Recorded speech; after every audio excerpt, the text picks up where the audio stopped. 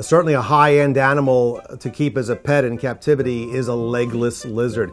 This is a strange reptile, if there ever was one. Not much known about its natural habitats and its natural way of living in its native Russia. So we often see these as imports. Nobody really captive breeds legless lizards. They're not that popular. They can be quite ferocious and quite not tame, and therefore don't make good subjects. Again, they have that practice of breaking off their tail when threatened. So you got to be very careful in handling them, because rough handling or putting your hand over them when they're trying to get away, and they will snap that tail, and the animal will go from this length to this length in 2 seconds, and that's something we don't want. The tail regenerates slightly.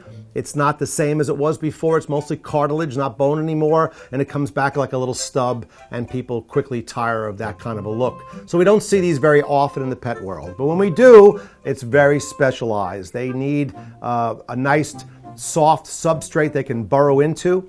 They are an animal that comes from a cold climate, that they can tolerate cold temperatures, and some like to overwinter under the ground. And if you do that to them, they usually last for quite some time. They're ferocious eaters. They attack mice and go down snake-like into mice holes in nature. So we feed them small, pink, or juvenile mice. They can't really wrestle with a big guy as well as they can with the small ones.